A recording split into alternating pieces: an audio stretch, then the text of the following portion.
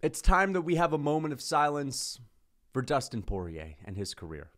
Because I believe Benoit St. Denis, who we just signed to fight, God bless Dustin Poirier for signing to fight Benoit St. Denis. We're finally getting to see Dustin fight a young, up-and-coming contender that's ranked below him. Thank goodness. But, man, that's a tough one. And, man, is he going to get destroyed? All right. Now, I understand you're going to be coming at me with the recency bias nonsense. This is a different type of prospect. This is a different beast. People tell me I'm glazing. What have I said that's wrong about this guy's skill set? Okay? You could say I'm glazing all you want. Just wait until Benoit St. Denis goes out there and knocks out Dustin Poirier, and then we can talk. Because if you guys are pumping the brakes on him just because you've seen other lightweight prospects get fraud checked, you've seen Rafael Fiziev have that decision with Justin Gaethje, you've seen Jalen Turner go out there and get checked by Dan Hooker, and you think this is going to be the same, Benoit St. Denis is running through Poirier. End of. I'm done fucking around. I'm done beating around the bush. I know Dustin Poirier's a killer. He's only lost to Hall of Famers. Yeah, well, he was getting his ass kicked by low IQ Michael Chandler. Remember Michael Chandler picking him up, slamming him down, beating him up in the second round, giving him problems on the feet with the pressure? He goes out there looking for a big flashy slam in the third round, which ultimately gasses him out. But listen, cardio and Chandler, they just don't go well together. Benoit St. Denis has nutty cardio. Benoit St. Denis fights like an angry, hungry animal. Whereas Dustin Poirier, at this point in his career, you watch a Dustin Poirier interview, he's saying things like, I just have to go back to the drawing board and figure out why I'm still here. He's at that point where he's got 1 foot in and 1 foot out. You're going to get run over from Benoit St. Denis thinking like that, dude. He's going to put a pressure on Dustin Poirier that Poirier hasn't dealt with very well in the past. I don't care if Dustin Poirier beat Dan Hooker, went to absolute war with him in his prime. I don't care if he beat Max Holloway. I don't care if he beat Conor McGregor. Give me the grapplers, the well-rounded grapplers that DP's dominating. Give me them. They don't exist. All right? Dustin Poirier, man. I know he's got the skills to put any guy away. Benoit St. Denis has never been dropped in his UFC career. The guy has a granite chin. And when you mix it up on Dustin Poirier, when you take this guy down, he's a different fighter. Look at what Charles Oliveira did to him. Charles got in his face, slugged it out.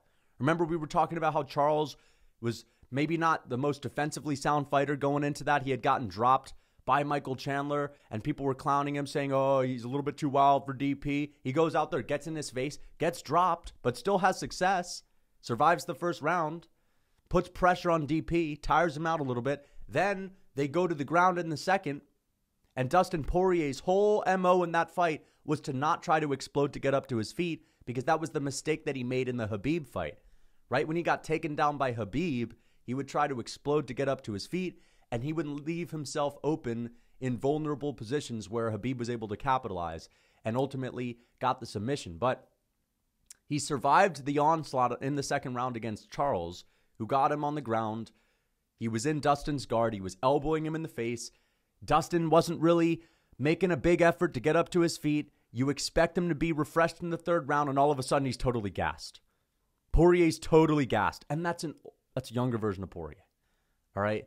Michael Chandler goes out there, takes him down when he wants. Khabib goes out there, takes him down when he wants.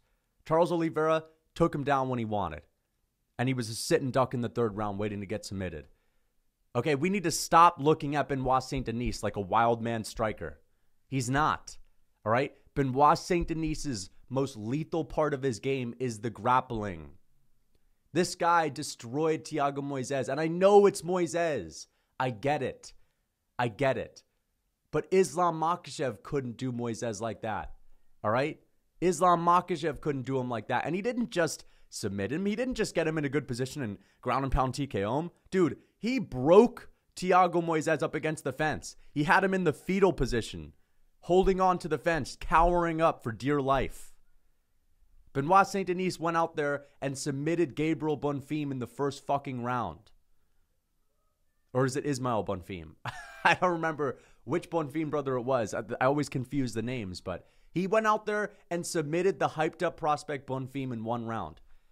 Went out there, body kicked him, slammed the body kicks, got Bonfim thinking emotionally, took him down, twisted up the legs, got his back, and choked him the fuck out. And you're telling me that this guy, in the way that he's running through people, going out there and head kicking Matt Frevola in the first minute and a half, out grappling Matt Frevola, and yeah, he out grappled him. He got taken down, fair enough, got right back up to his feet. Got the butterfly hooks, reverse positions, right back up to his feet, put a pressure on Matt Frevola that he wasn't comfortable with. Frevola tried to circle out, boom, head kick KO. I think that this guy's too hungry for DP at this point, and I think he runs through him. All right, Poirier, you can take him down. He's got those old man hips, those old hips of DP. He's a little bit different than Justin Gaethje, but we always talk about Poirier and Gaethje as the guys that the grapplers could beat. Gaethje's tough to take down. Once you get him there, it's done. It's over, right? He's got white belt jiu-jitsu level defense. It's not that great. DP's going to survive a little bit. He's going to be a tough out on the ground, but he's always the inferior grappler in the lightweight division compared to these other guys. He is. He is. But DP, he's not this unbeatable fighter. It's not like, Justin Gaethje is just some different fabric. And I understand Justin Gaethje's a beast. I get it. But people act like Poirier, he's only losing to guys that are gods. He's only losing to gods. He's now fighting a mere mortal. Okay, great. Keep thinking that. Keep thinking that, man. Because the last time I checked, Dan Hooker fucking brought this guy to war. And Hooker's pretty good. Hooker's pretty good, but he's not Benoit St. Denis, dude. He's not. You guys are going to find out, man. And I just don't think that Benoit St. Denis is as defensively irresponsible as people act like. This guy is always getting hit. He's always getting teed off on. He had one fight in his career with Zaleski Dos Santos, a sauced-up monster in the welterweight division. I'm pretty sure he took that fight on short notice. He didn't even get dropped. If anything, that was a chin showcase. A chin showcase, if anything.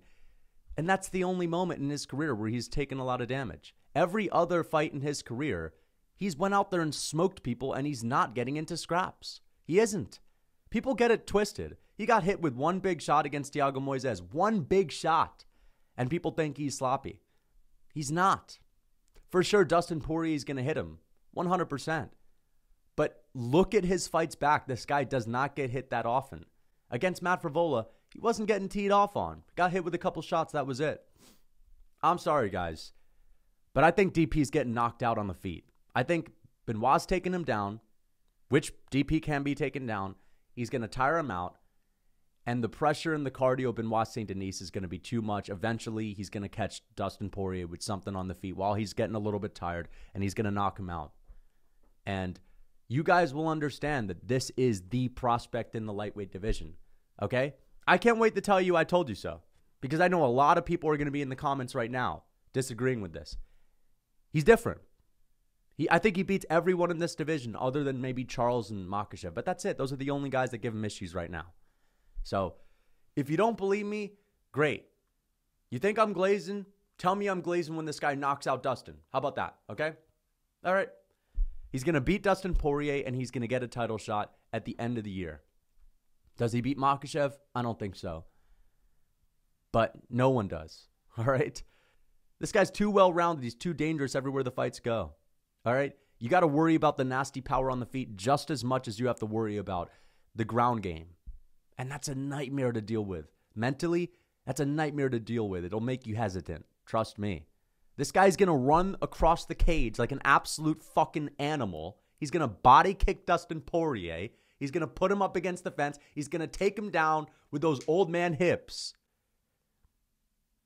And that's all she wrote. DP's going to get up to his feet. Different guy, right? That dog in him may not be the same as it used to be. And I have a reason to think that when he gets grappled against, he tires out quickly. When you tire out quickly, you get hurt more quickly on the feet. But anyway, I can't wait to see this fight, and respect to Dustin Poirier for taking this, because I was worried that we were going to get a Benoit St. Denis versus Beneil Dariush, okay? I was worried that we were going to get a Dustin Poirier, Nate Diaz. These fights that just wouldn't have been competitive. And even though I'm picking Benoit, this is going to be a fun fight. It is competitive. And Dustin Poirier, as long as this fight is standing early on, because I think that as soon as he gets taken down, it's going to be issues. Because let's stop pretending that Dustin Poirier, just because he's been ranked in the top 5 for a long time, has like brick wall takedown defense and only the gods take him down. All right, just enough of the bullshit, please. You're not seeing his takedown defense really proven that much against Dan Hooker when Dan Hooker's taking him down, okay? Conor McGregor's not shooting takedowns. Let's stop pretending that this guy is some god that's untouchable, that only the Hall of Famers can beat him.